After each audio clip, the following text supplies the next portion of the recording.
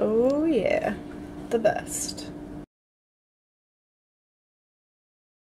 Hey guys, so I'm not gonna cook today. I showed you that coffee earlier, just a little snippet. So I did make the whipped coffee again, but we decided to support a local restaurant and get some delicious barbecue. So I'll just show you guys the food. Don't worry, we cleaned the containers and all that. But yeah, I'm pretty excited to try this. I don't know if you guys have ever heard of Good Smoke Barbecue, but it's so good. One of my favorites around here. So I'll show you ribs, some brisket, and some wings, some pulled pork egg rolls, cornbread, cheesy tots.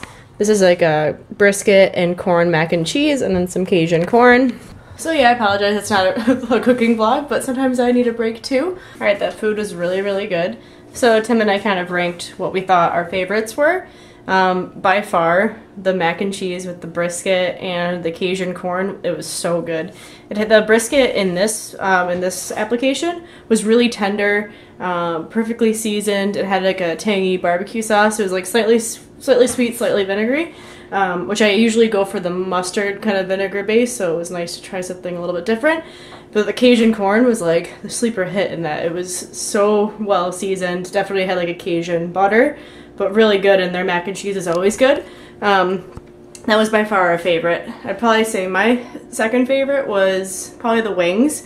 They were perfectly cooked. They weren't over fried. I don't know if you ever have that with chicken wings where they're just like so over fried and dried out, but these were just had enough texture on the outside, and especially since we had to transport it because we went and picked it up it was about 20 minutes away. They actually held their crispiness, and the sauce was like kind of sweet and tangy.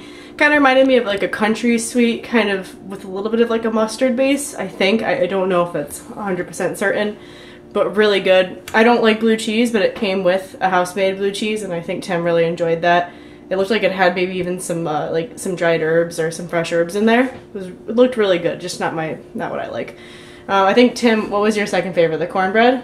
Yeah, he's shaking his head. Yes. So the cornbread, it's not too sweet, but it has like a sticky glaze on the outside, but it's not like cloyingly sweet like some cornbreads. I really liked it. It had a great texture. I always enjoy the cornbread. Yeah, those are probably our top favorites. Oh, there was like cheesy tater tots too. I mean, you can't go wrong with that. The brisket in the mac and cheese was really good. We had like the whole pieces, and I don't know if it was because it was cut a little bit thick, but it was a little bit chewier. But usually when I get brisket, it's cut a little bit thinner, so it might have just been a matter of it not being cut properly. Flavor-wise, it was delicious, and I had that with I think it was like, they do like a cherry barbecue sauce, I think that's what it was. But it was good. And then the crispy ribs, I always get the actual like smoked like barbecue ribs, so I wanted to try something different. I wish I would have just gone with like the traditional like barbecue spare ribs. These were good, but I mean, it was kind of a similar sauce to the wings, and the wings just did it better. But overall, delicious food. It's really great to support a local business. It's our favorite barbecue joint. We normally go and get, like, they have different variations of sandwiches with the barbecued meats, but we usually eat that there. We just didn't think that the bread would transfer properly. But all in all, a delicious, delicious meal. I have my absolute new favorite beer. I know I showed you guys this, I think, 2 or 3 episodes ago, but it's so good. I'm obsessed with it. And I think that one is plenty. What's the alcohol content? 6.5? Yeah, that's plenty. And I believe it was $14.99 for a 4-pack, but for the quality of this beer, I think it's worth it, especially if you're a sour fan. So I've got this open, and then I'm going to gather all my cookbooks so I can show you. Alright, these are the majority of my cookbooks. Oh, I like the Ruhlman's 20. I'll pull that one out, so we'll just kind of go through the ones I actually read. This one, I don't know how to pronounce it, but this is a really good book. I have not, okay, so I got this for Christmas and I was really excited about it, but I have not, maybe I will make something from this because I haven't done that yet. Where is my favorite book? Oh, it's in my car. It's called The New Spanish Table, but that's okay. This one is, I actually stole it from my buddy Ken, but I remember the first lemon tart I ever made was from this cookbook. Here's the rest of the bookshelf. So, okay, so this is all the cookbooks on the bottom here. And then I organized it by genre. So these are some books, well, not all of these, but a bunch of them are about music. My husband, Tim, is very much into music, so these are a bunch of his. This one's mine. He got me this It's really good. And then I was a history major, which I'll talk a little bit about more later. But these are a bunch of books that I had when I was in college that I actually wanted to keep. I bought them because I'm genuinely interested in them. But they're kind of organized, and these are more organized based on topic. But I'm a huge nerd. And then these are some like more science and let's see, there's some anthropology books in here as well, some travel. So that's that bookshelf. So this would be kind of your nonfiction area if we're going to be technical. Alright, this is probably the area I'm a little bit more embarrassed by. These are all my kind of like teen fiction kind of ones, but, well, not all of them, but a good amount of them are. I don't know, I like to read those. They're easy to go through, especially like if you're on vacation, you just want to read like a really crappy book. And these are just some old textbooks too. But yeah, I mean, there's some Stephen King in here. That's good. This book is really weird. Waking Gods. I like that. And then I have some more over here. I have a bunch of DVDs up on the top shelf, so I'm just gonna not show that. But these are just some fiction. So there are some good books in here. Well, these aren't fiction. Those are books that I was reading recently. But there's some decent ones in here. Some are Tim's, but he says the crappy ones are mine, so I'll take blame for the bad books. Alright, and these are kind of more of your classics. So there are some novels in here, and then I believe we split down into short stories and essays. Yes, I think so. And then I know that there's some more essays and then poetry, which Tim and I both have a lot of volumes of poems, 2 full shelves. These are a bunch of Tim's records. But yeah, those are some of my books, and then I have a bunch right by my my nightstand, and then a bunch of old magazines. I don't know, I'm kind of a hoarder.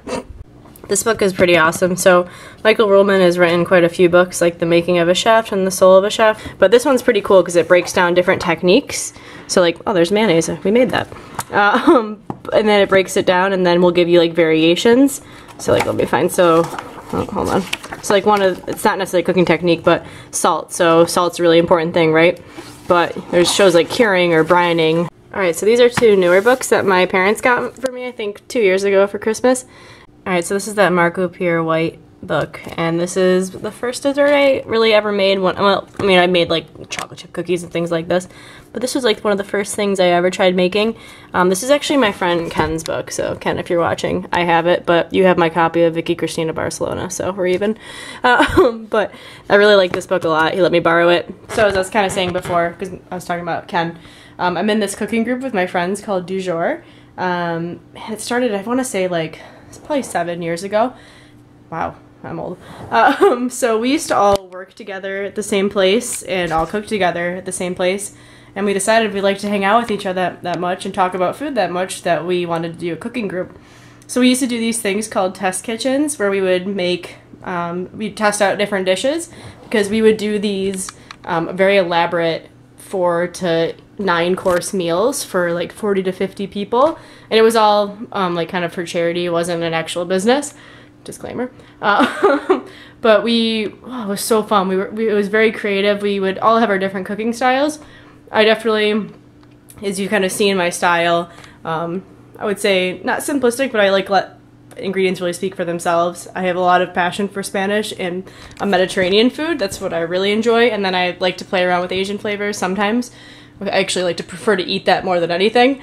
And then Ken was very like traditional French at the time, but he's been cooking a lot of like Mexican cuisine lately, and he's like crazy talented. I learned so much. And then my friend Josh was very into like molecular gastronomy and has some amazing technique, like incredible technique. And then my friend Pete, who the marinated peppers were inspired by, he used to always bring those to test kitchens, did like front of the house and was just so charismatic with it. And then Mike also did front of the house more recently because he has a passion for wine and beer, but he also would cook like some Italian style cuisine. And Sam, she did front of the house. But yeah, it was so much fun. We would have put so much pressure on ourselves to do these elaborate meals. There was one time where we decided to do 2 dinners back to back, and mind you, we're like, it's a few of us preparing all these elements, cooking and plating it to order, and we decided to do 2 in a row. It was crazy. We had to be out of the place in like a half an hour, and we were still serving our last course. That was the fastest I've ever broke down a station, but it was really fun. this past summer, we actually, Kat and I cooked for the group of everybody else because we were able to get off of work that day. And we went to the public market and got a bunch of ingredients, and it was awesome. So here, fingers crossed to have another dinner. If I do, I will for sure tape that for you guys because it's pretty awesome what we can all do as a group because we all have our different cooking styles, but we all, you know, really balance well, and I'm kind of the little sister of the group, so they like to rag on me. I usually deserve it, and I give it back, don't worry. But yeah, I really miss that. But yeah, so I really have a big passion for cooking. As you can tell, I wouldn't be doing this vlog if I didn't.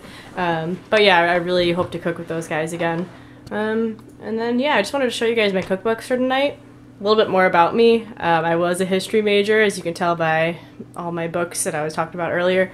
I love to read. I love my dog, who's sleeping right there. Love to travel. I just really appreciate you guys watching this vlog. It means a lot to me, and I really want you guys to be interactive with me. Let me know what you want to see, what dishes you want me to make, because I really will make them. Right now it's a little bit challenging just to kind of go to the grocery store. I only want to go when I really have to, but we can make do with what we have. But thanks guys so much for watching. I'm sorry this wasn't really a cooking vlog today, but that's just not realistic. We can't do that every day. But food is always incorporated, as we looked at. But thanks for watching. Have a good night. Don't forget to subscribe, and I'll see you tomorrow. Thanks. Deegan, what's that? You got ice cream? Lay down. Okay. Good boy. Aw, do you like your ice cream? Look at this cutie. Wow. You love your ice cream? Do you want me to stop bothering you?